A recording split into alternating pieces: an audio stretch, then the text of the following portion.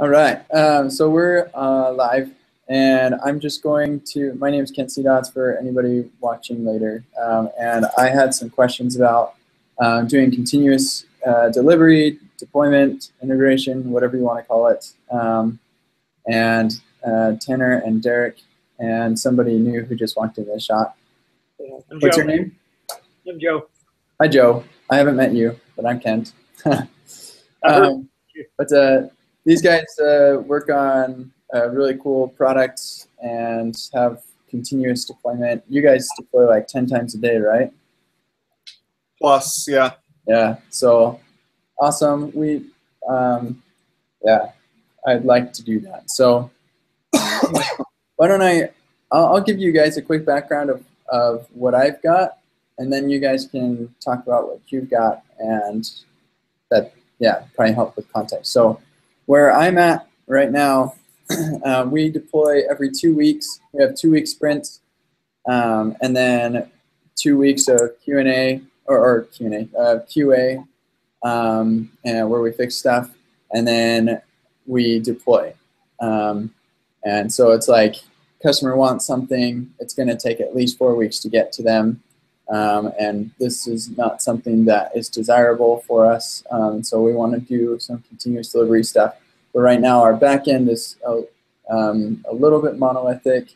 Our front end doesn't have a ton of test coverage. I think we just started working on it. We're about 50% now, and so yeah, working on that. And yeah, so that's our product. The front end is totally decoupled from the back end, which is nice, and so it's just REST. The back end is all Java, and yeah, that's about it. So what about you guys? What's your setup like? So we're kind of the opposite in terms of, you know, our testing. Right now, we do very minimal deployment on the front end, and there's approximately 0% test coverage. Whoa, man, you're living on the edge. That's scary. Continuous deployment with no tests. Well, we also don't have any customers on the platform yet either. So, Except for ourselves. so it's not too scary yet. The back end is where we're probably sitting in the 40 to 50% test coverage range. I don't know, maybe that's a little generous, but we'll go with that. Definitely generous. And that's all written in Go. And depending on what exactly it is we're working on, we'll end up deploying 10 to sometimes 100 times a day, depending on our dependencies. Mm-hmm.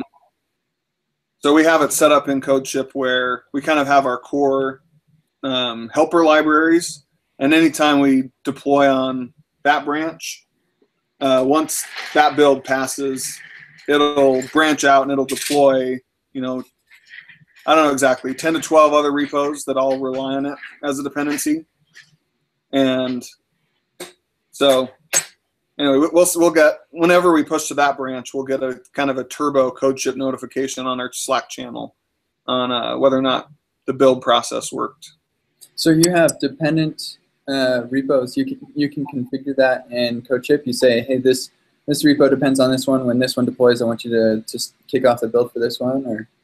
It's kind of. It's not quite that sophisticated.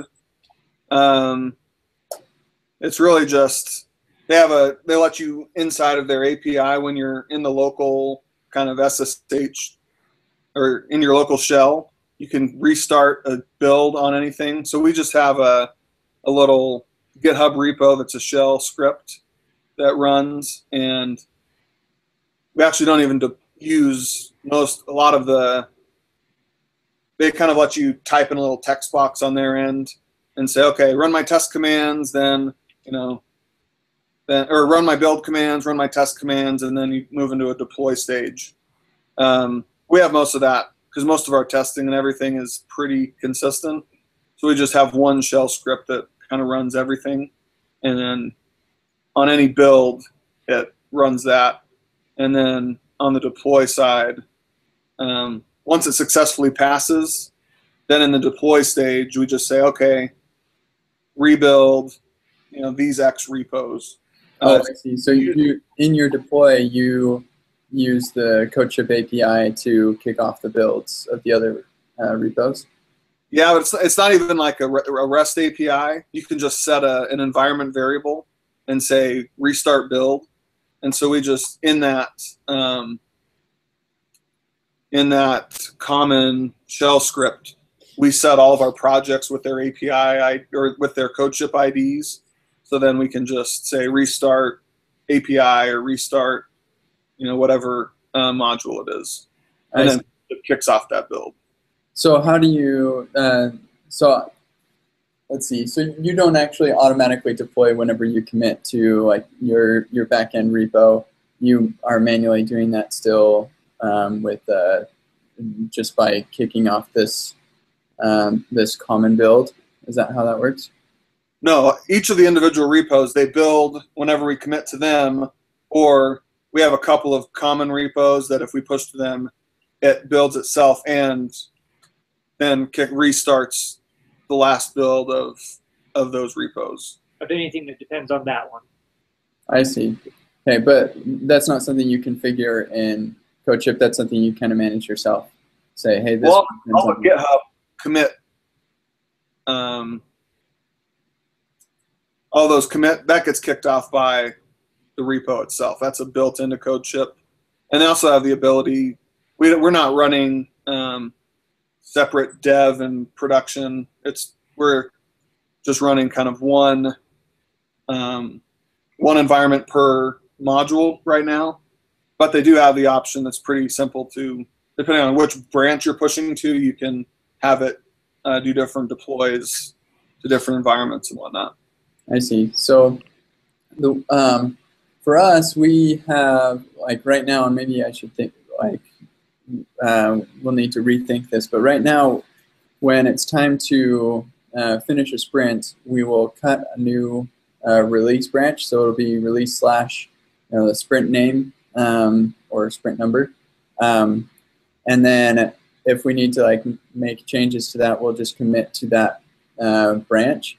And I saw that like you can specify, hey, I want this build to only apply to branches that match or that start with this name. And like, do you know if there's a good way for me to control like what environment a particular branch should go to and when? Because like, or should it just be like master always goes to production, and then we'll have a QA branch, or like, I don't know. Am I making any sense? Yeah, I mean, that probably sounds, I mean, that's our plan for how, once we go live, we're going to have a dev environment and a production environment that will, our branching strategy will just say, okay, any pushes to dev go to dev, and then anything to master will go to our production environment. Okay. So I got a tweet from Florian Motlick, who said that he'd like to jump on this call real quick. So I'm going to see if I can invite him. Well, he'll know better than anyone else because pretty sure he's the CEO there. Yeah, that's what he said. He's like, hey, if you have any questions, I'd be happy to help you. It's like, sweet. Oh, just invited him. We'll see. I'll tweet back at him. Be nice to help him too. And we'll see what he has to say about this, but the way that we are actually doing our deploy using kind of those environment variables, it actually bypasses some of Codeship's their tier restrictions, because we're on the lowest tier that allows one build at a time. When we kick off those 10 or whatever, they just all build simultaneously, and if you go into the UI at that point, it gives us 10 error messages at the same time. Kind of Nice. at the top of the screen, it says you can only build one at a time. Like, well, whatevs. Yeah, it works, right? So Yeah. cool.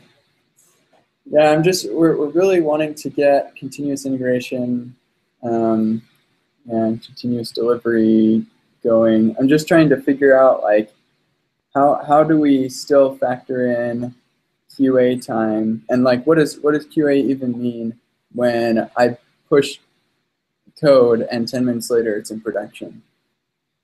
Like that's difficult, I think, when you're going from like a, hey, we're going to do this 2-week sprint, because that's, hey, okay, we have bugs, we're going to fix them, we're going to test them, we're going to get everything code reviewed and checked. I mean, that process takes collaboration from a ton of people, and you're smushing that down into 10 minutes. I mean, I don't know how that would even work either.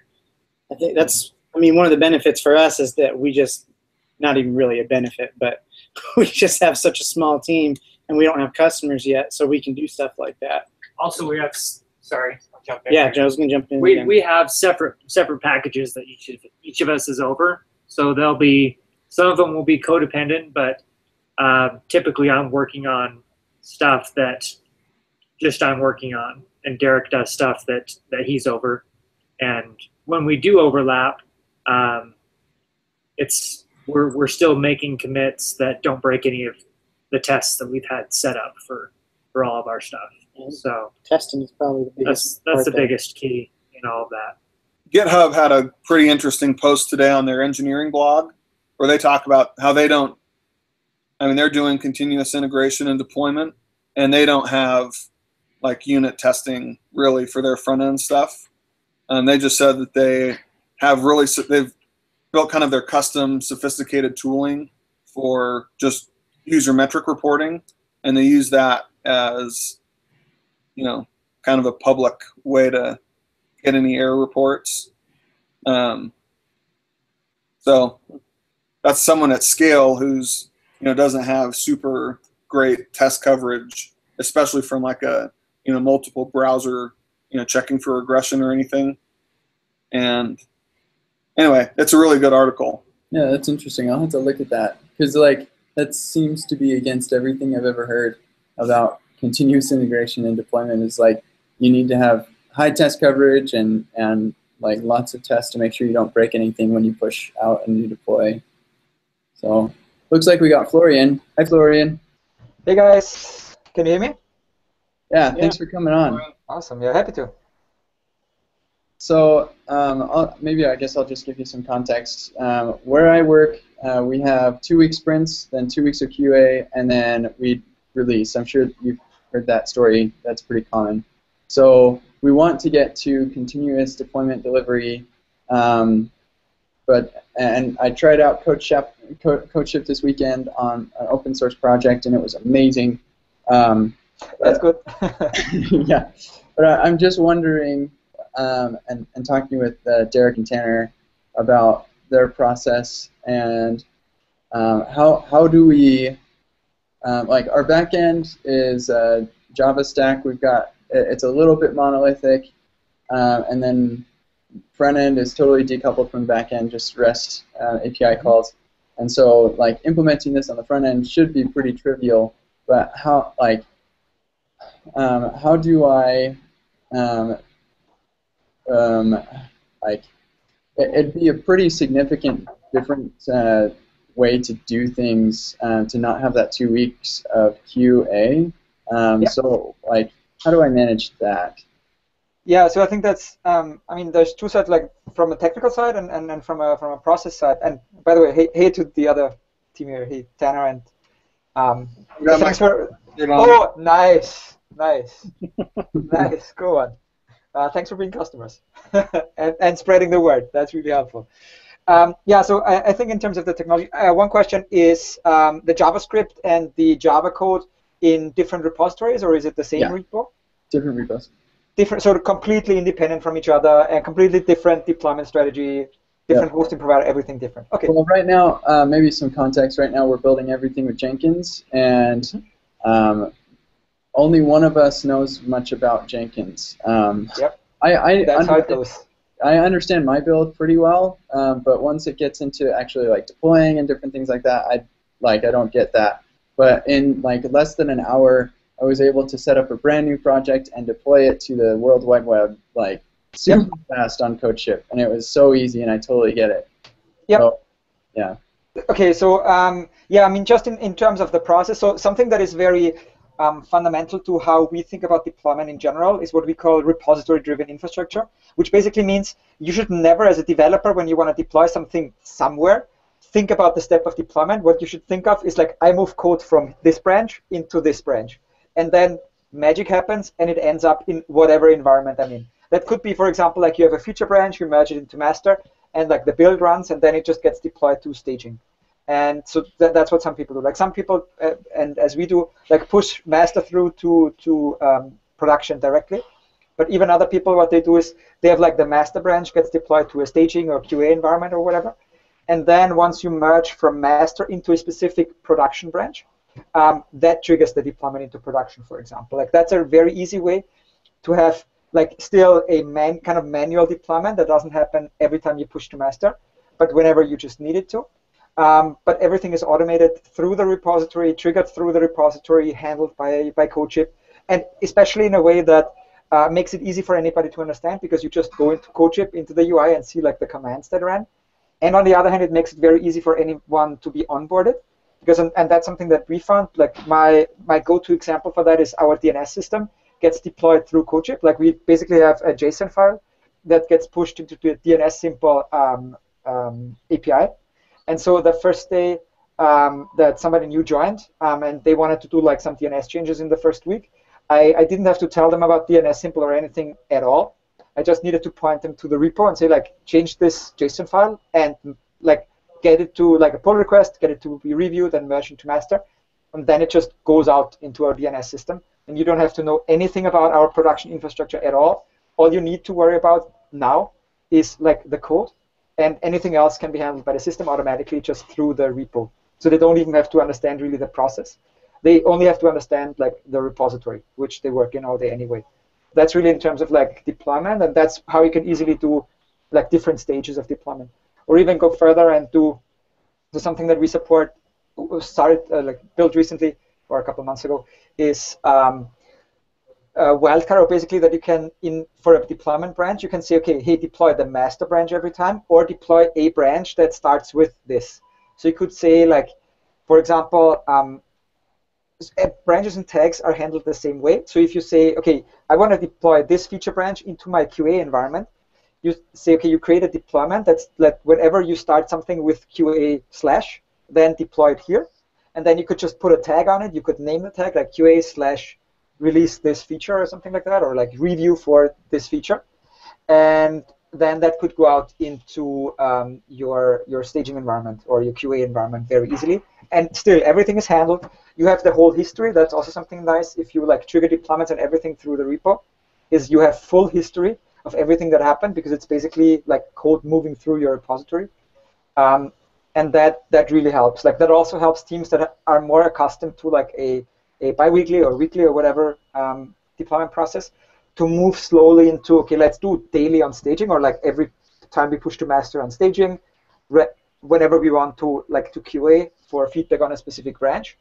And then like let's move to like weekly merges from master to production, and then like every 2 days from master to production. And eventually you can move to like, okay, let's deploy all the time. Cool. Okay, and that's the eventual goal, right? It's just like I push something, it goes into master. And the only way that well, until a few minutes ago, the only way I thought that actually worked was having high test coverage and very good tests. Is like, but Derek mentioned a post from GitHub that kind of was a different approach, or didn't have high test coverage. Have you seen it work without test coverage, or like is there a different approach? I think, I mean, I'd be interested in that post. So I don't think I've seen that post. So if you could send that, that'd be great. Generally, I think the problem with no test, or with not enough test coverage, is that you never really know. Especially if you want to move to like constantly deploying, basically. There's just no, like it'll just slow you down. Like investing in test coverage is something that definitely helps over time. But I think that's something that also has to be built up over time. So it's not necessarily, and I've had a couple of blog posts I can send you a while ago, like basically how to get started with testing. And I think the important part is setting up the workflow. Like once you have the whole CI workflow going, and like it runs on every push, and it's scalable and just it works, and you have like even teams that have no tests at all, like what I'm telling them typically is pick any tool. It doesn't matter which tool you use today. Like it doesn't have to be the same tool you'll use in a year. Like pick any tool, write one test case, and set up the whole CI process. Because then all the excuses of like it isn't set up, it isn't really running, like that all goes away, and you're just start writing a second test, and then also like you can have more of a question in the team, like, okay, why are you not, like, we have all this nice process and these tools in place, like, why are you not writing a test when you want this feature in? And like you can just say, okay, like this PR just doesn't get merged unless there's like a test for that. And I think so that's how you can get started and move faster and faster on that. And I think that's just thanks for the link to the blog post. Definitely will read that. Yeah, but I think that over time, the problem is that over time, if you don't have like an automated way to check that your application works, you just naturally get slowed down. Because you can't check everything, or like either you get slowed down or you'll break the application for your customers constantly. But it's also, it needs to be, I think I've seen many teams that have no tests and then wanted to, like, and then go in and write like thousands of very low-level tests and spend weeks on just getting that in place, which isn't really that necessary in my opinion. Because I think that like starting with very high-level tests and then moving down the stack makes sense. Cool. I had another question. So I'm thinking that what would work for where I am is we have a branch for production, and we have actually 4 environments. We actually probably only need 3. So we have dev, QA, and prod that are really necessary. So I think the easiest transition is dev is deployed from master anytime there's a change. QA is a branch, and prod is a branch, and then at the end of our 2-week sprint, we merge all of the changes we made in master to QA, and then at the end of or when we're ready to release, we merge QA into production. Is that a good way to go about it? That definitely sounds perfectly fine. So what about especially as a transitional? I think especially as like when everything is, or not necessarily transitional. I think some teams will just stay with that workflow because that's exactly what works for them, which is also fine. You just, as long as it's completely automated from like for every step, and at least you have the choice in the future, and you're not blocked by deployment taking up time. Yeah. So I definitely think that like our goal is to eventually deploy on commit, but yeah, for transitional, I think that'd be a good thing. So then, what about protecting the production branch? Like, I trust the developers here for sure, but I could see, we hire a junior and they're getting started and then they just blow things up. How do I protect my production branch? So that's something, I mean, you can definitely on a technical level work around it, and that's something that we're definitely going to work on in the future as well, like to have, like somebody has to sign off, for example, before we really run deployments. But that's a future feature for us, especially with larger teams. So far, I think that is more of, like, I haven't really seen that happen. Or, like, sometimes maybe you, and you can stop any build. Like, typically what people do is, like, when they merge into production and release to production, like, they know it immediately, so you just stop the build on Codeship while the tests are running. So typically no deployment happens. I think that's extremely rare, and especially that it happens, like, on accident. That's, I think building the process around that will just slow you down as well. So I think it's not that big of an issue as a lot of people think, in my experience. And that can be different. But I think it also helps, like, naming that branch. I think what some people have done is, like, they haven't named it specifically production. But if you name the branch, like, and some of them have, like, test and master, and then master goes to production, which is hard to understand. But if it's, like, specifically production or production dash do not merge, right? Something like you can, like, there are things where, like, it can't really happen on accident. Like, it's so obvious that, like, that this should not be what you should be doing right now, that it has to be malicious. And I think, and we're definitely going to work on things like that for the future, because it's just some companies need that in terms of their internal processes and stuff like that. But I think the most, like, the easiest way to work around it is just making sure the branch is named something that you really, really can't miss, and you have to be willing to go in. Like, yeah, name it do not merge dash production or something like that. So yeah, okay, that makes sense. Hard to have on accident. And that junior dev's only going to make the mistake once. Yeah, that's a good point. And because you have your continuous deployment set up, even if you messed up and it got all the way through to production, chances are, you're going to find out real quick, and then you can just roll back and push the other one, unless it's taking hours for your JavaScript gulp file to run. Yeah. Yep, exactly. It's very unlikely that it has a long-term impact. Is there a way for me to get a notification in HipChat or something when a build starts, or just when it ends? Both. So if you have notifications in Slack, you'll get when it starts, when it ends, the result, and all that kind of stuff. Cool. In HipChat and Slack and many different other systems. Cool. Okay. So also, let's see.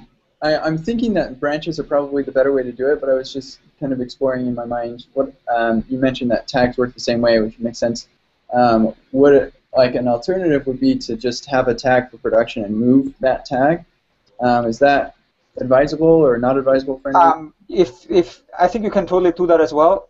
I personally prefer, like, you could do like production / and name it something. I personally prefer a branch for that simply because it's easier to understand. Right. It works totally the same. I think it's if you're more comfortable with that workflow, that's totally fine. I have a hard time, like, tags are hard to manage generally. I think if you want to release often, like with GitHub and all that stuff, like, tags are not as visible as branches, and even locally in Git. So that's why I prefer a branch.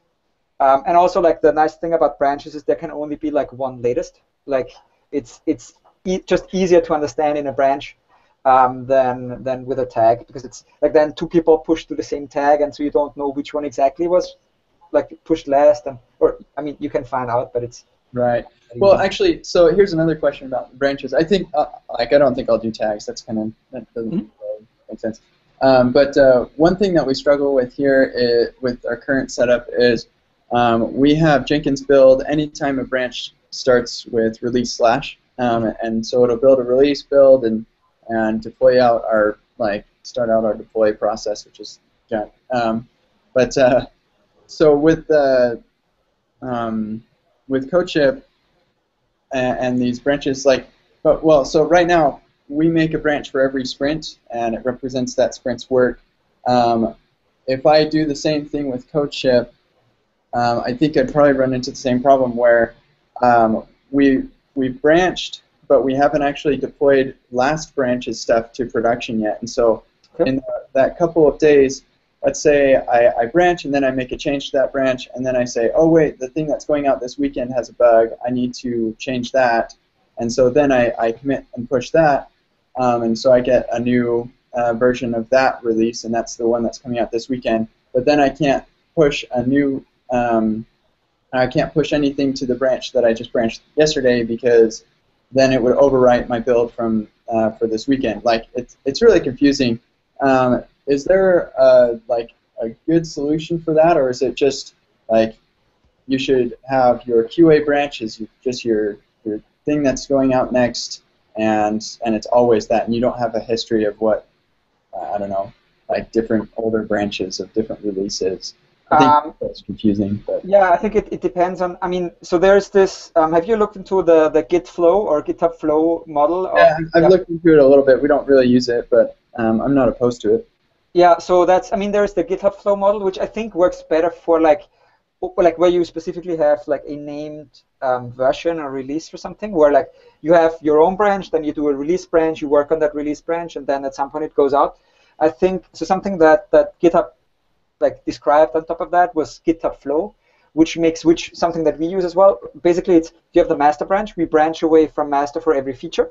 So we do feature branches for everything basically. And as soon as like the feature is ready, we merge it back into master, and then it goes out. Another way would be, for example, to have like a master and a dev branch. So production, master, and then dev. So everybody, like whenever the sprint is ready, or like a new sprint starts, you branch from master into either a named sprint or into dev. So that's the like sprint thing. Then everybody can go from that, work on their features, merge it at any point into that sprint branch, if you want that history, and work on that, and then merge it back into master as soon as you're ready on that. And then master is the thing that is so master is always the same basically as production, even while the sprint is going. So you could put anything on master, see that it works, like for quick fixes, and then release it out to production, and then basically rebuild that whole sprint build, or like just merge it back in. But yeah, that whole thing gets kind of confusing pretty quickly. So that's why personally I prefer a like master and like do feature branches away from master and then put it back into master, have master go just out to staging, and then whenever you want to release, just take it from staging and put it into production. Unless you really need that history, unless you really need like a specific branch that is only there for a specific sprint.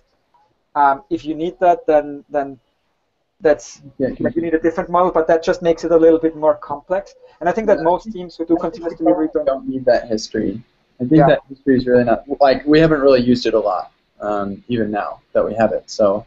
And you can just put tags on there. Like you can say, okay, hey, tag this commit as like first commit for a new sprint or something like that. Yeah. That makes sense. That works. And especially like, I think when you move to more and more to continuous delivery, having like these kind of release branches where you cut the release and then like you have a release branch that you might want to put like that whole workflow. I think I've seen it break down pretty much immediately as soon as people move to like deploying several times a day, because just managing your Git repository takes so much time from that moment on that it's just really hard to get something out the door, basically, because it's just so overwhelming. And there's certainly teams who have done it and that it works for, but I've seen people struggle with that as well. Yeah. Okay. I think that makes sense. I feel like I had another question. Oh, yeah. So on pull requests, this is another thing. Like we have a backend team here who's really, really smart at Java, and they're pretty good at JavaScript, but I guess I have a high standard or something. So I want to. It would be really cool if I could have it set up Codeship to actually deploy their pull request to some environment where I can play around with it without having to pull it down locally. And then like Codeship, I'd have like code coverage report on that pull request, and this is all in anticipation that we're going to be moving to GitHub Cloud. So we'll be able to have like code coverage reported on that pull request, and I'm assuming, or if I understand right, Codeship also has some integration with the pull request on GitHub to say the build passed or failed. Is that right? Yes, exactly. Yeah. So would it be easy for me to build every pull request and deploy it to some environment on S3 or something, because it's all just JavaScript, and do things that way? Would that be an easy thing to do? Yeah, you could set up a deployment. So if you follow a specific naming convention. So for example, if you work on master, like everybody works on master, either deploy master directly, or you say, okay, everybody works on, like, starts branching away from master if they work on a new feature, and they call it feature slash something. So you have a naming convention for that feature branch. And then you could say in the UI, like, okay, deploy each branch that starts with feature, and deploy it into some bucket or subfolder of a bucket that is named like the branch. You can just write your own, like you'd have to write your own script around that to make that work, but that would totally work. So you can deploy every feature branch constantly, basically, into S3.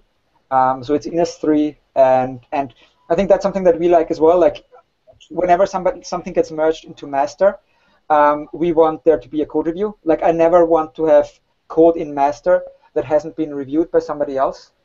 So that's something that I personally like, that we follow. So we all work on feature branches all the time. So nobody can just push directly into master. Like merges into master only happen through GitHub pull requests, which makes it nice because like there you have all the code review, you have all the tooling, all that kind of stuff. And nobody ever really works on master. Everybody only works on feature branches. And yeah, those can be deployed easily. That makes sense. And then I haven't actually gotten a pull request to my open source library that's using Codeship yet. Mm-hmm. But I'm assuming that Codeship has that same kind of integration that Travis CI has, where it'll like show the status of the build and that kind of thing. Yeah. Right? So we push to the status API. So if the pull request, so basically whenever you push to a branch, will run that build and push this to the status API of that specific commit, and then the pull request will just take like the latest status from the latest build. That only works for like the same repository. If you have a fork, so we don't run builds automatically for a fork of your repository. We only run it for the main repository that you've set up. You can set up the fork then on Codeship as well, of course. So the fork itself runs on Codeship and is set up through that. But it's not automatically taking, like if a pull request from externally comes in from a fork, for example, for open source stuff, it doesn't automatically build it. But that's something that we find very interesting and might be able to, or might build in the future. Yeah, that would be a really great feature for my open source stuff for sure. Yes, probably definitely. less important for my like actual project here at work because like nobody's going to fork this repository. So. Yeah, that's been exactly our well, that nobody really, or very few people works in for like private repositories. So that's why we haven't focused on that so much. Cool. I think you've given me a lot of really good direction. This is cool. Cool. I mean, I think your issue, Kent, is going to be overcoming team, pushback. Because you're going to have to. I don't know if there's any way to really do continuous deployment while having your QA team exactly the same, and them having 2 weeks to look over everything. Like, to me, it's more of a organization change rather than. I mean, the technical part's super easy, Codeship's simple, but it's figuring out how to get your team away from, oh well, we have to have this, this tag branch, or oh, what do we do if our QA doesn't look at it, Mm-hmm. Yeah, I think the organization from a business standpoint is really on board with the continuous integration. And I think if we do if we just start out with this exact same workflow, just using a different product, Codeship, instead of Jenkins, and then we slowly close the gap. Okay, so instead of 2 weeks, you're going to have a week and a half, and then it's just a week, and now it's just a couple days. And they'll feel more comfortable with it as our test coverage grows. And start doing end-to-end tests a little more as well. But I think you're right. That's the biggest hurdle I'm looking forward to not really overcoming. And we're going to have an architecture meeting about this in a week. I wish it was today to start doing stuff like this. Our ops guys are super excited about this, though. They can't wait to stop managing Stash and Jenkins and everything. Getting the ops guys on board is really important as a first step. That really helps. Yeah, I think totally agree. I think it's a process. I think that needs to be rolled out over time. And I think what is important is having small wins, like having constant small wins. Like, okay, this thing got a little nicer, this got a little easier, this got a little easier. Even before like reducing the 2 week cycle, just like putting all the everything in place so that the 2 weeks that it feels already so much more productive during the 2 weeks. And as a last step, like basically slowly reducing, and hey, let's try like one sprint like for a week instead of, or like for, I don't know, 8 days or 9 days instead of like 2 weeks, or like let's do it on a Wednesday instead of on next Friday, something like that. I think that really helps. But yeah, these very little and small wins and constantly, like to be constantly reminded of like, hey, this feels so much better, so much better, so much better every time. That's what we've seen, what has worked in many different companies. Yeah, so that's definitely great feedback from the others. Cool. Well, I think that's everything. I just wanted to, earlier in our conversation, we do have a bug that our current deployment process kind of exploits a little bit. I was telling Kent that we have kind of our utility repo that is a dependency for a lot of our other repos, and whenever we rebuild that one, we rebuild 8 to 10 repos, I think. Mm-hmm. And anyway, just so you know, that bypasses the concurrent build limit. So the build restart bypasses the concurrent build limit. Yeah. Interesting. So anyway, for what it's worth, and then we get like 10 error messages that are all stacked on top of each other that say, you can only build one at a time, you've exceeded your build limit. Upgrade your plan, and it has 10 flags at the top of our screen. Interesting. I didn't. I'm not sure if we're aware or just ignored it, or if we are not aware of that. Because it sounds like something that we have talked about in the past, and I think we just said very few people will know about this, so let's fix this later. Sorry. Because it's not negative, it's a positive actually, as you said. Oh yeah, I mean it doesn't bother us. I can understand. Whenever But yeah, that one, we got a turbo build because Codeship goes because all of our builds at the same time. and you do that through the API basically then, or like through the API and restarting the builds, or how are you doing it?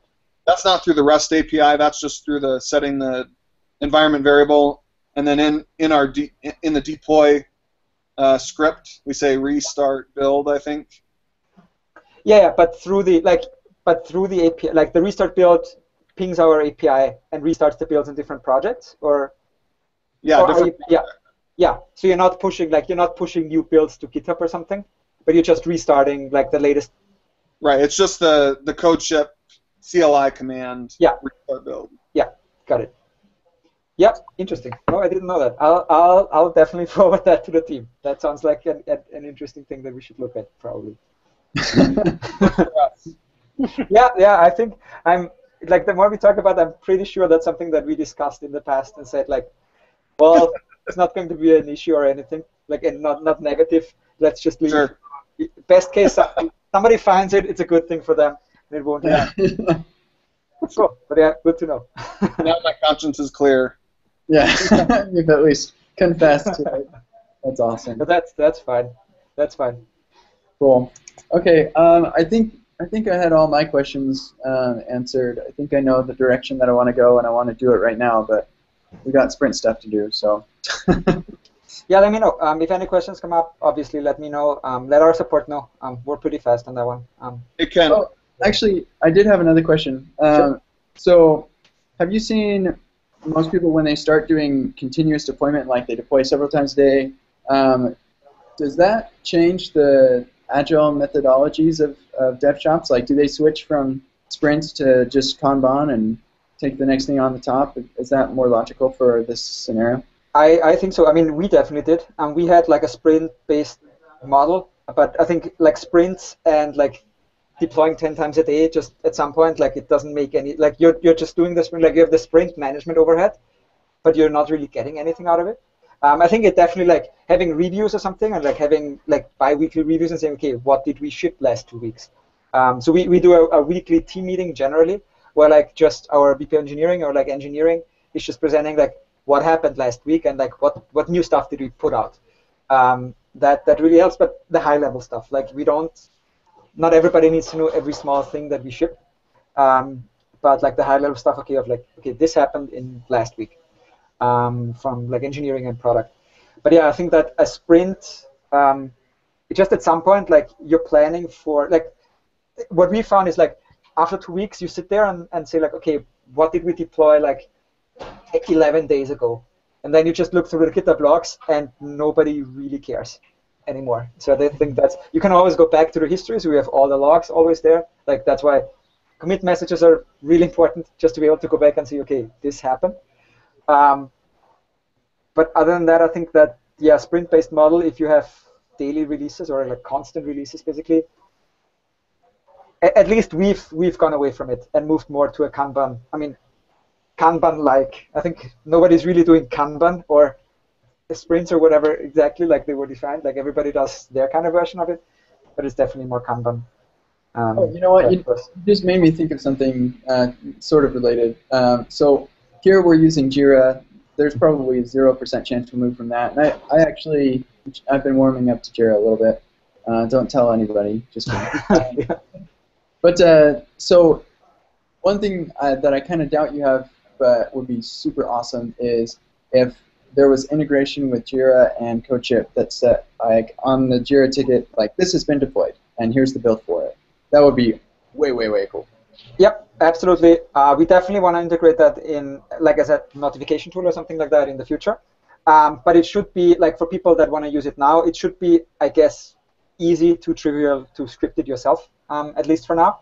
And yeah, if you want to work on that or like have something to share at some point, or just talk to our support with that, like we have like a script repository where we have these kinds of scripts in, like other notifications for like Librado, like integrations that we want to have, but there's a limited amount of time we can spend on building those integrations like deep into the product. So that's why you can always run them as like a post build kind of deployment, or like as a script after the build. So that's something that you can do, and just run your own script. Basically, put the token in your environment variables, run a script that updates Jira with exactly the information that you need. You have all the information in like the build number, all this kind of stuff, and can get even the URL of the build. You have it in an environment variable, so you can push all of that into Jira. So it's not automated. We definitely want to do that, especially because, in our opinion, like continuous delivery has a technical side to it, but also a communication side to it. Like you need to solve both problems. And if you only solve the technical problem, I think that's just not far enough. And that's the direction that we want to go, like solving the technical one. And then we have a lot of stuff coming up that will like get us closer to like solving the whole technical side, basically. But also solving the communication issue. Like the product people in your team should be able to just look into Jira and see what happened without having to ping an engineer or support. Like I don't want my engineering team to constantly have to like answer questions of like support, product, marketing of like, did this get deployed? Did this get deployed? Did this get deployed? That should automatically happen. Like this information should be spread throughout the team automatically, and that's definitely the goal that we're working towards. Yeah, that'd be awesome. If I could get it to like actually close the ticket for me, yeah, that would be sick. So I think just in terms of like, in the end, like we give you a VM, and whatever you want to run in that VM is totally up to you. So it's definitely absolutely, if you can somehow connect into that Jira, in terms of if it's just on the web, it's definitely possible. You just have to script it for now yourself. But I'm sure there must be a million scripts out there doing that, and I'd assume it's pretty easy. So it wouldn't be hard. You have a full node environment. One post-deploy tool that we're going to start using is RunScope. I don't know if you're familiar with, but are you familiar with that, Ken? No. Anyway, it's more applicable to like an API rather than front end, but you can set up kind of a test suite of actual API calls and expected JSON responses. So instead of kind of building integration tests in-house, you actually have RunScope send it all in externally, and you know they'll run that whole test process for you. And so kind of what our plan is to deploy, run these RunScope tests that are actually hitting our real API, and then if those fail, then roll back that deploy. And you script it all through Codeship, basically. So you have one deployment script that does all of that. Is that correct, or? Yeah. Yeah, that's definitely the position that we want to be in. Like we see ourselves as like driving the whole workflow, and it's really a workflow tool. And whatever services you want to integrate, you should be able to do that on your own. And we want to integrate with like a selection of them over time, just to make it even easier and easier and easier. So on the SSH access, I was wondering, this is the de facto standard of how much control do I have. Can I do rm-rf/? No. No? No sudo. So how much control do I have on that?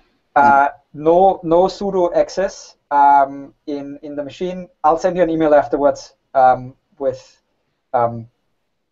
future developments. Okay, because for me it doesn't matter quite as much. Like my stuff is so easy to deploy, but I know that that's probably a battle I'll have. Is like right now we've got sudo access on our Jenkins stuff. What are we going to have to work around or give up by not having sudo access? Yep. Yeah. Can't go into more details on air, but I'll send you guys an email, both teams, with a little more details of what the future is and where we're going with it.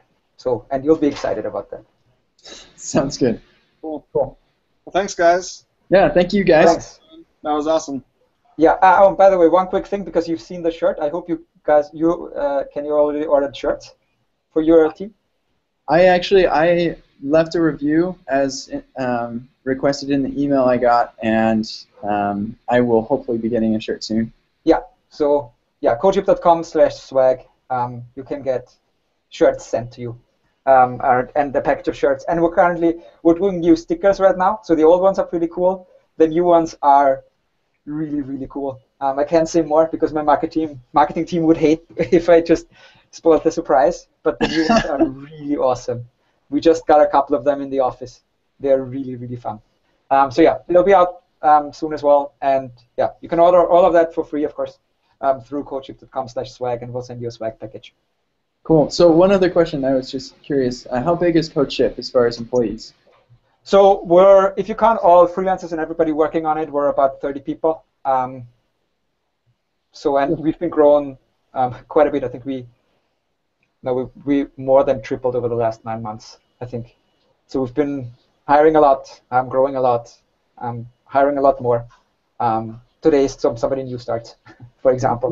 Where are you based, and where are you hosting all of your servers?